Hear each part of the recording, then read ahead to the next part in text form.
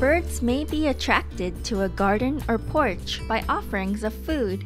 Just as a guest comes into your home and you may offer him some tea and vegan biscuits, offering some food is a lovely way to make friends with local birds. Please continue watching to find out more. Good day, marvelous viewers. I'm Elia, and I am a handsome South African greater kudu, even if I do say so myself. The animals and people of rhythmic South Africa love watching all of the vibrant colors in the sky as the sun rises here, and we wish that you too feel blessed and awe-inspired when you watch the sun rise in the morning. It is my absolute joy to present today's show in celebration of Be Kind to Animals Week, How to Be a Gracious Host for the Animals, part 1 of 3.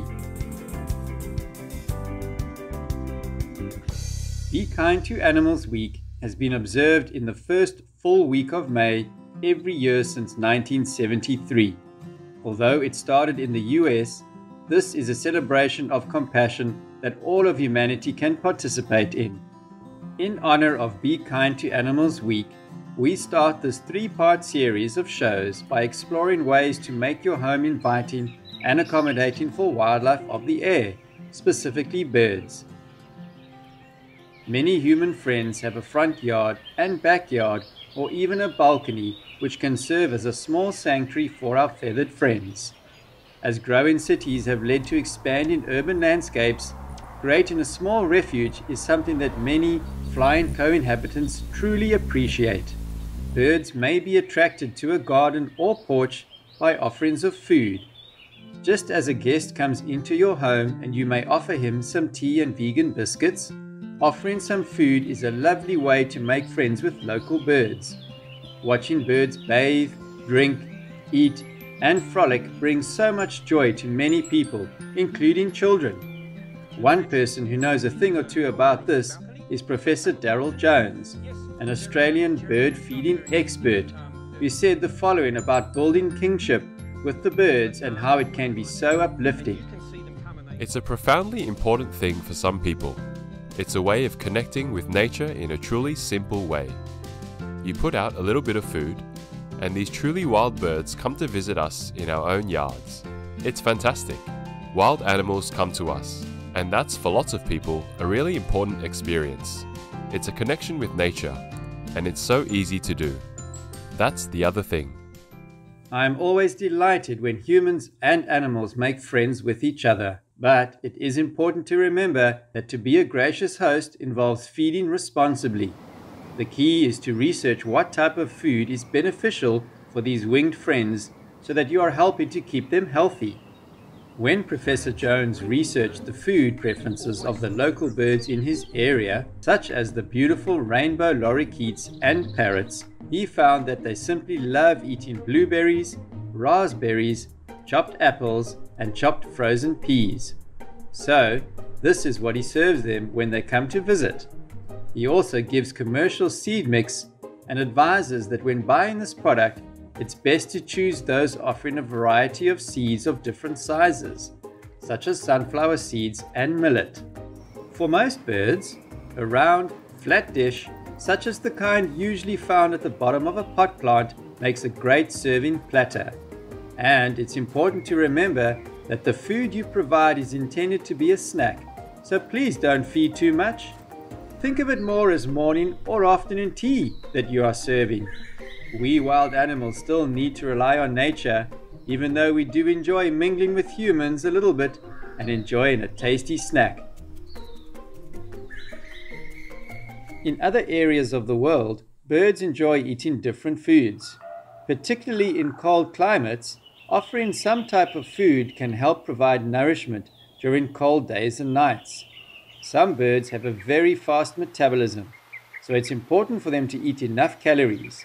Birds such as woodpeckers, chickadees, yellow-rumpled warbles, wrens, and more love eating a certain specialty, vegan suet. Conventional suet is sadly made from animals and thus to be avoided. But animal-loving people such as yourself have developed vegan suet recipes and products that are just glorious, and these can be found online. vegan suet may be made from organic, non-genetically modified ingredients such as millet, peanut butter, and raisins. Making some vegan suet would be fun, don't you think?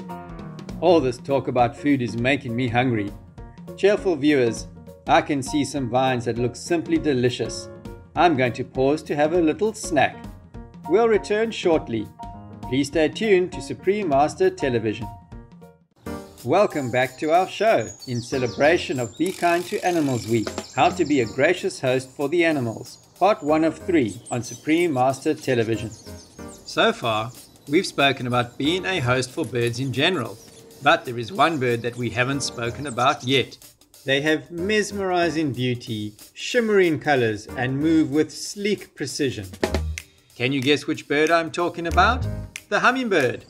Humans and animals alike admire these elegant beings, and many humans take delight in watching and feeding them. Hummingbirds are attracted to gardens that have trumpet-shaped or tubular flowers in vibrant colors such as red, orange, blue, and yellow, and blossoms that contain a lot of nectar. Festive and feast-worthy flowers for the hummingbird include hyssop or hummingbird mint, honeysuckle, bottlebrush, fuchsia, yellow trumpet bush, and more. Just remember that if you are planting flowers that attract hummingbirds, please be sure that the flowers are safe for any animal companions that may live in your home, such as cats and dogs. Many people take delight in feeding hummingbirds via purpose-built feeders. There are various hummingbird feeders to choose from, and one can easily make their own feeder at home too. One of the important things to know is what to feed these shimmering beauties. The United States-based Hummingbird Society gives a recipe calling for 200 grams, 1 cup of white cane sugar, and 710 or 950 milliliters, 3 or 4 cups, of spring water. Simply dissolve the sugar in the water by safely heating it on the stove and serve once it is cool. Please don't add any red food coloring. It can be dangerous for hummingbirds to consume. The unused mixture can be stored in the fridge for up to 7 days. Once the mixture has been served to the birds, it's important to change it frequently so that it's fresh and clean. Checking on the feeder every few days is advised, especially in warm weather. It's important to note that the sugar used needs to be white cane sugar. Beet sugar is also acceptable, but white cane sugar is best. Furthermore, please don't feed these sweet birds any other type of sugar. Avoid any turbinado, raw, brown, or organic sugar. This is crucial. The reason for not using these products is that iron is toxic to the hummingbirds. So if the sugar isn't processed to a pure white color and trace amounts of iron are present, this can make the hummingbirds extremely sick. Also, besides not being vegan, be sure to skip honey. When water is added, bacteria and fungus will grow in it. So now we've learned great insights for supplying delicious snacks to our winged friends. As any great host knows, the other part of serving food to friends at gatherings is the cleanup. Cleaning bird feeders is essential for bird health, so please pay close attention to how to do it best. The feeders for the sweet hummingbirds can be disassembled for washing. This is very important to do so that you may remove any dirt and bacteria. The Hummingbird Society recommends using mild detergent to clean them. Soaking the feeder in a mixture of unscented dish soap and hot water will help to loosen any nectar residue. And, of course, the next step is to give it a gentle scrub. Vinegar may also be used as a natural cleaner. And be sure to rinse everything thoroughly with water after cleaning. Some feeders can be placed into the dishwasher, though be sure to rinse it afterwards to get rid of any soap residue that may remain. Please also remember to frequently clean all bird feeders such as vegan suet holders, dishes, or plates. Unscented dishwashing liquid and warm water as well as vinegar can be used for this. Professor Darryl Jones uses a plastic feeding dish with small holes drilled into it. He then uses a bristled brush to wipe the tray down after birds have eaten and gives it a quick wipe with vinegar. He recommends doing this every day to avoid spreading any avian diseases. Welcome to, in celebration of Be Kind to Animals Week, How to be a Gracious Host for the Animals, Part 2 of 3. Be Kind to Animals Week has been observed in the first full week of May every year since 1973. Although it started in the US, this is a celebration of compassion that all of humanity can participate in. In today's show, we'll explore things that can be done to make backyard pools safer for the wildlife that may come to visit and also for the animals already living there. We Greater Kudu know what it's like to be thirsty because we really look forward to drinking water in the dry season. Through the grapevine, we've learned that different animals might come into yards looking for some water to drink or even to splash and play about in. So here are some tips to help them if they visit your swimming pool. To help prevent animals from falling into the pool in the first place, it's a great idea to keep any surrounding trees neatly trimmed back so that they don't hang over the water itself. The reason for this is that animals who play, jump and scamper around the tree branches may fall off them by accident. Having trees well away from the pool will help keep animals such as squirrels, raccoons, birds and opossums from falling into the water. Plus, it will also help to keep the pool cleaner without tree leaves falling in. It's also a good idea to have a fence around a pool so that only human and furry family members can have supervised time in the water. Unfortunately, family members have also had to be rescued from backyard pools. We animals are very active during the day, especially when we live out in Mother Nature. We may travel long distances. Thus, we're always on the lookout for food. So, it's best to keep the area around the swimming pool nice and clean, without any leftover food, and definitely no food wrappers to tempt us. Animals such as deer, raccoons, dogs, cats, skunks, chipmunks, and mice may fall into the water while they are preoccupied with food morsels and smells that are surrounding the pool. If any garbage bins are left beside the pool, it's also best that they have a snap lock cover that can't be easily opened if they tip over. I also invite you to leave drinking water out for animal visitors. You might wonder how this could help, but think about it. We animals need fresh, clean water to drink, just like you. By putting clean water into shallow dishes, bird baths, or dog or cat water bowls, animals then have a safe and shallow water source rather than trying to drink from the pool itself. It's also not ideal for us to be drinking strongly chlorinated pool water, so giving us another means to quench our thirst is very welcome and appreciated.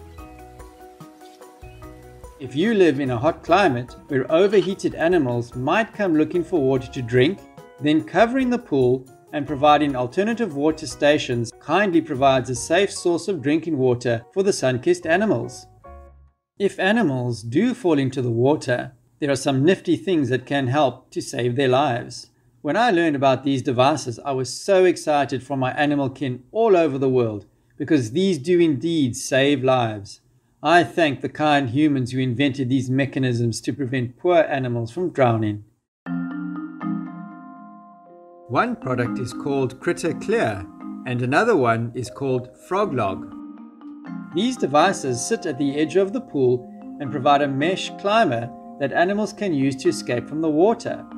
A number of Frog Log or Critter Clear units can be positioned around the pool for maximum wildlife safety. Frogs, toads, mice, opossums, bats, birds, and other animals might be very grateful for this.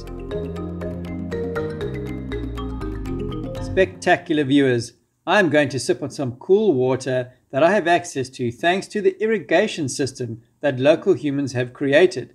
We will return shortly. Please stay tuned to Supreme Master Television. Be vegan. Make peace.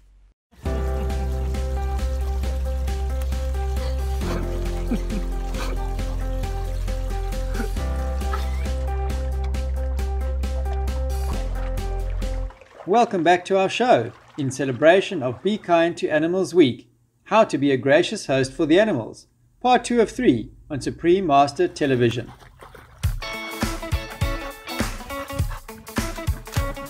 If there is anything that I've learned about humans, it's that they can be very creative and resourceful. When coupled with their kindness, we animals are really touched by what humans create to help us.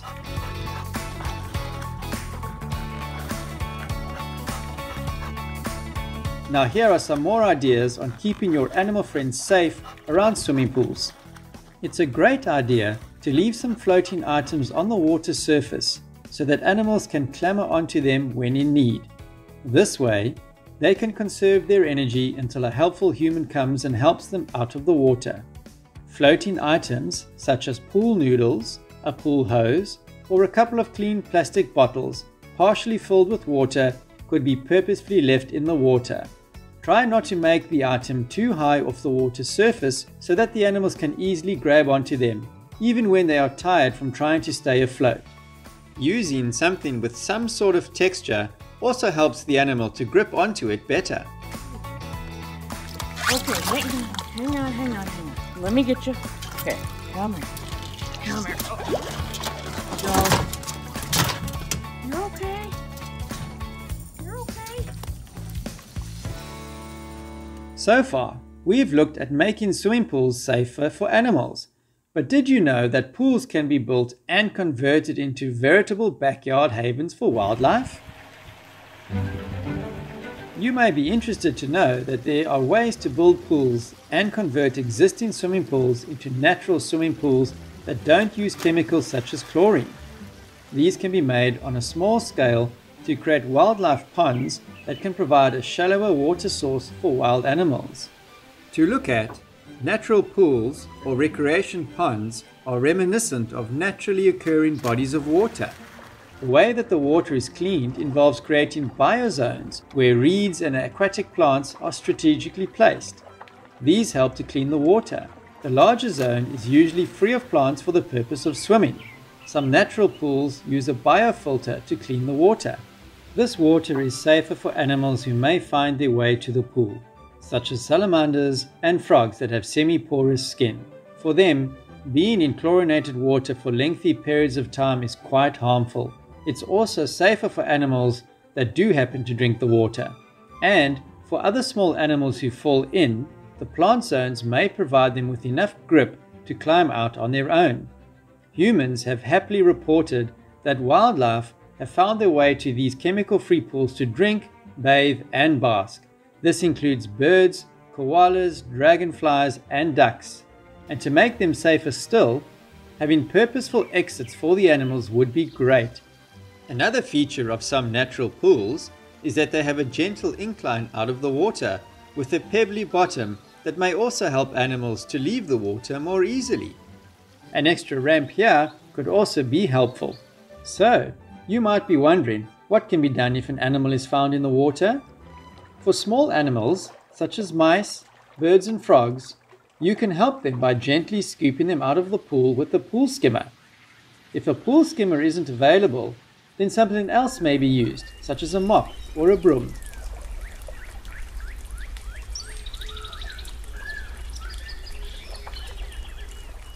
As we've learned so far, you might unexpectedly find a larger animal in the water.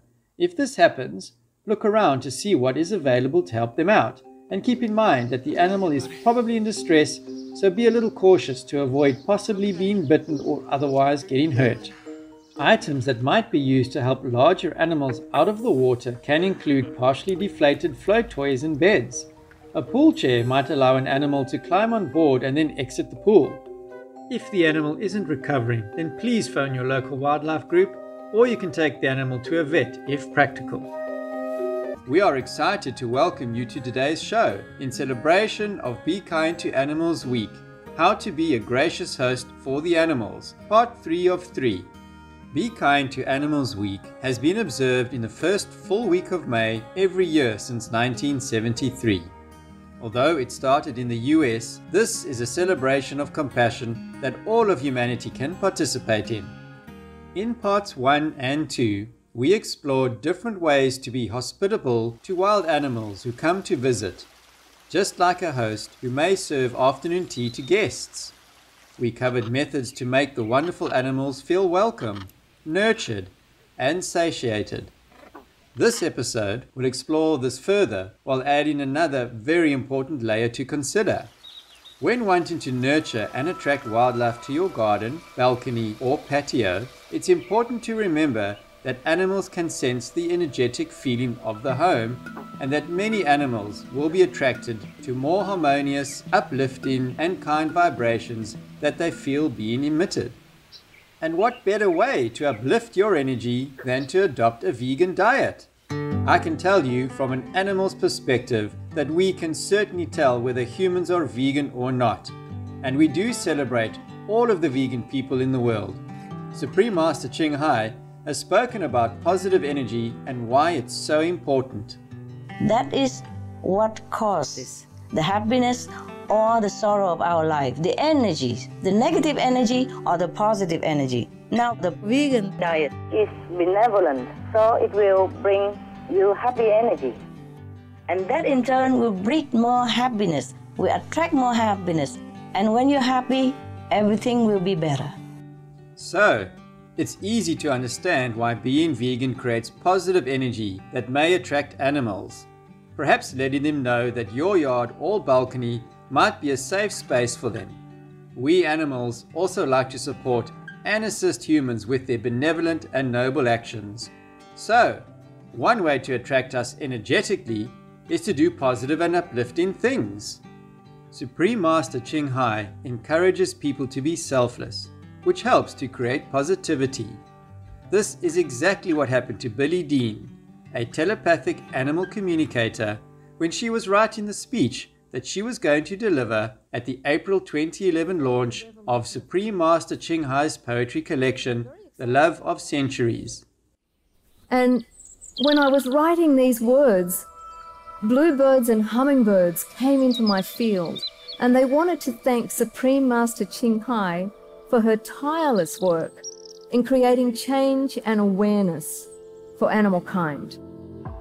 They say this is so important, and that truly a new light is shining on earth now. And this unconditional love and peace will lead us all to a true heaven on earth. We animals from all around the globe are also deeply aware of the changes that are occurring in nature. They affect us a lot, from the birds that fly in the suburbs to the orangutans surrounded by deforestation. It affects the amount and quality of food that we have to eat, how clean the water is for the amphibious animals, whether drinking water is available, and how we cope with changing weather and natural disasters. So, we do truly appreciate when humans wholeheartedly work to save this world for us and for everyone who calls this planet home. We can sense their sincerity and compassion, and this energy of trying with such love to rescue this world for us. We have even been sharing this message with many animal communicators, as Amelia Kincaid can attest to. All the animals are concerned about their environment and what human beings are doing to them. And everywhere I go in the world, whether it's in Thailand, I'm working with tigers and elephants, or in South Africa, I'm working with lions, with baboons, penguins, sharks, cheetah. All of the endangered species are concerned about the humans. They're waiting for us to get it together. These words are true indeed. So, I hope that you can understand why we animals tend to gravitate towards people and homes that feel more loving, peaceful, and safe, with positive vegan energy and uplifting ideals. This is all being energetically emitted by household members, and of course, the positive energy is also broadcast by Supreme Master Television.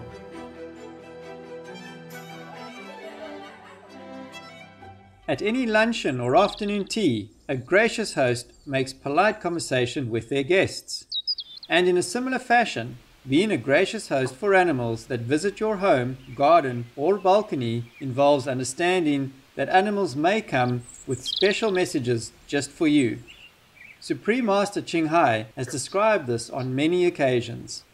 When I first came to the new land, they have a place for me, and these are negative Ghosts had been there before because there was nobody living there for 10-something years. And so they think we invaded their territory, so they make trouble.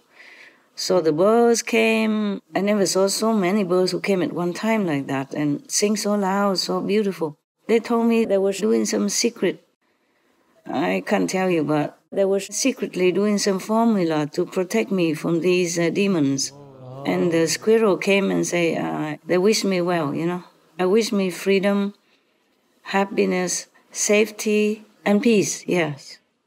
And the monkeys also, I asked them, why is that you are so kind? Every time you see me, you say, well wish. Yes, Master. They say, ooh, that means well wish, yeah? Well wishing. Yeah. Yes, Master. Say, I wish you well in our language, but their language is shorter. They don't talk a lot, except on the inside, understand? Yes, Master. The vocabulary physically is short, but inside they relate information in perfect English. Their English is better than mine. Considering that they talk so quickly and not having to think or write down or anything.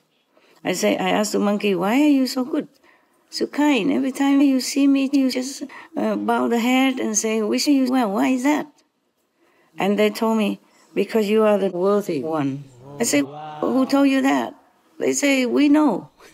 Oh, all the animals know. All the animals know. Oh, we're shameful. You know, if we do things wrong, not only heavens know, but the animals, they know everything.